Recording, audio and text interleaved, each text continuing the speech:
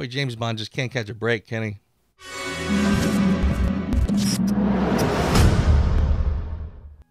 All right, so just fair warning, I'm going to do this video in two parts. The first half, I will keep it very spoiler-free and just do a little rant on spoilers in general. Then at some point, I will talk about the plot points that were revealed, but I'll make it really clear when I'm going to start talking spoilers, so don't worry. Before I start, big thanks to my Patreon supporters. Thank you guys for always being there. And by the way, I launched something new for my Patreon supporters. I think you'll get a kick out of it. You'll see videos showing up here soon what that is. But if you're curious, go to my Patreon page. There's a video basically talking about something I would like to launch. We're going to do that really soon. And again, I think you'll really enjoy it. So if you want to be part of it, become a Patreon supporter. And again, check it out. I think you'll really get a kick out of this one.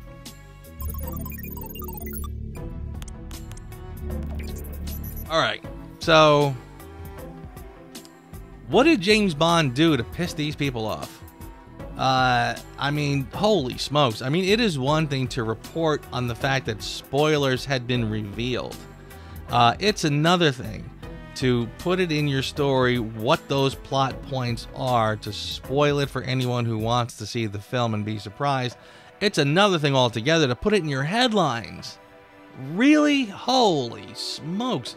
I mean, just look at these headlines. Look at how much blurring I had to do to try to keep the spoilers from being revealed. I mean, it's just crazy. I mean, if you just go to your usual news outlets, go on social media, it was hard to miss. If you made it this far and you still haven't heard what the actual rumors are, good for you. But good Lord, I mean, that's just unbelievable. That is a disgrace. That goes for the news outlets, people on social media, and YouTube creators. If you're watching a YouTube creator who puts the spoilers in his headlines and on his thumbnail, you're following the wrong people. I mean, that's just awful. It's one thing to be critical and have concerns about where the franchise is going. I can totally understand that. But I mean, there are people who just criticize and still call themselves fans. I mean, if you're married and you tell people, "Oh, I love my wife, but I criticize her constantly because I want her to be the best her," yeah, that's not going to fly. That doesn't work. It doesn't work that way. So if you're just relentlessly critical and negative of James Bond, I'm sorry, you're not a fan. That's ridiculous. Having said that, I mean, this is a whole different level. I mean, this is just somebody shouting out the punchline when you start telling a joke. So it's just ridiculous, and it's an assault on fans. It is pure and simple. It's an assault on fans. So don't tell me you're a Bond fan if you're passing this around. If you're making this very public and spoiling it for people, you're not a fan. So yeah, it is what it is. But I guess now I'll move on to the actual spoiler part of this. So if you've managed to be spoiler free this far and you don't want to know what's been revealed, end the video here, and thank you for watching. If you're up for it, let's talk spoilers.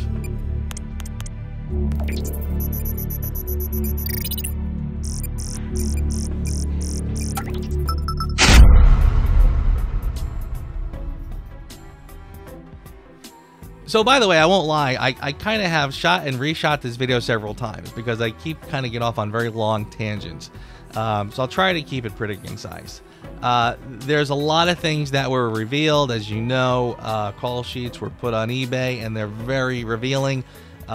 There's two major plot points that I want to talk about. The first one, Bond is a father. Now, this does have some foundation in Ian Fleming in the later novels. Bond did bear a child. It was towards the end of Fleming's life. He didn't live long enough to sort of follow this through. So it's very speculative what happened, what might have happened. Raymond Benson also touches on this, takes it a little bit further. Listen, it's a real life. I mean, it's reality. I mean, people father children, and it's almost kind of comical that Bond has been, as freewheeling as he's been, and not father to child at this point. So I mean, it is sort of a logical next step, and they're drama-wise. I mean, in terms of good writing, there are certainly things that can be explored with this. That's the silver lining part of me talking. The reality is, it's a bad move. It's a bad move, pure and simple, for several reasons. One is it's counterintuitive to this character. But the bigger problem is the future of the franchise. What would this mean going forward? Which leads me directly to the second point. Bond gets killed off. Now, let me just tell you, it's taken me several tries to record this part so far, because there's so much to unpack that I keep going off on these tangents, and I can't keep it under 20 minutes. I mean, this is... I mean, you can't get bigger than this. So where to begin?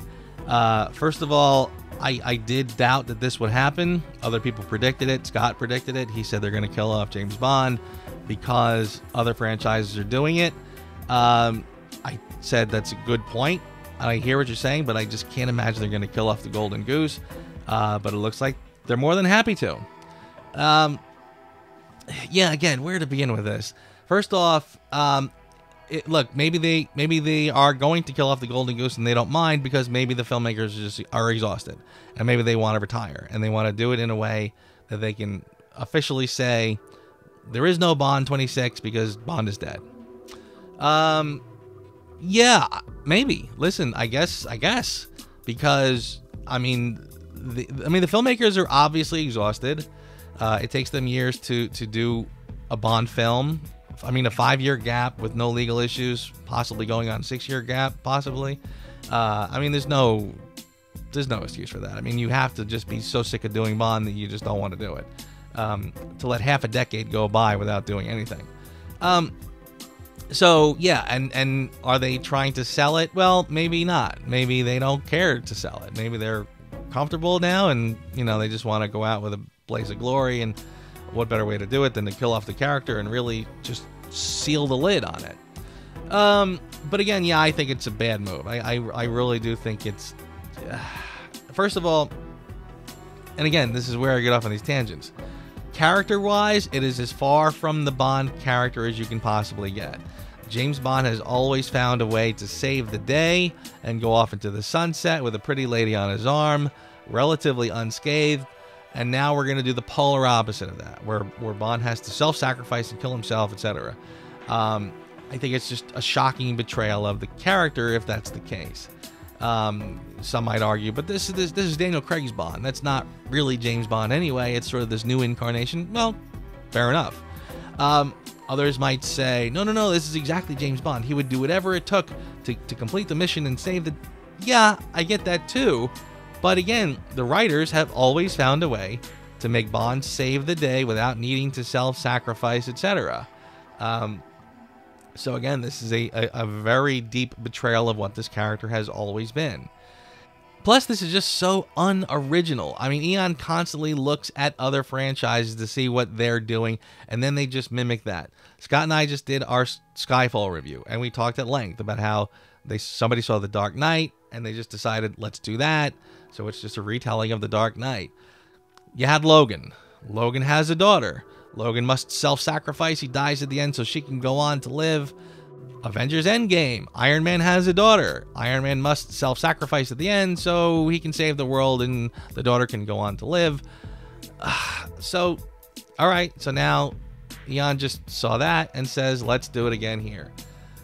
I mean, is there any other way to say it than that? Am I being too harsh? I don't know how you would argue that that's not exactly what this is. They saw it in other films. We have to do it here. And again, it's just so unfaithful to this character. I don't know how else to say it. It just is what it is at this point. I guess I'll leave it at that. I mean, I just wanted to, I said to myself, am I going to do a video on this? Well, how am I not going to do a video on this? I mean, it's the biggest news to happen to Bond in quite a while.